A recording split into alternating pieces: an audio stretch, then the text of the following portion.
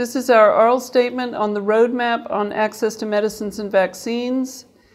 Your RC68 Information Document 8. IHPC thanks the Secretariat for including controlled medicines in the Strategic Activities section of the roadmap and wishes to offer our support and that of the European Association for Palliative Care in helping to train providers, particularly primary healthcare doctors, nurses, and pharmacists, to prescribe and dispense controlled medicines for the treatment of pain and palliative care. This is a priority human rights obligation recognized by the Council of Europe and the topic of Chapter 2 of the outcome document of the 2016 UNGAS on the World Drug Problem. Rapidly aging populations, the rise of non-communicable and communicable diseases in the Euro region demand a properly trained workforce and balanced drug control systems for the rational use of controlled medicines.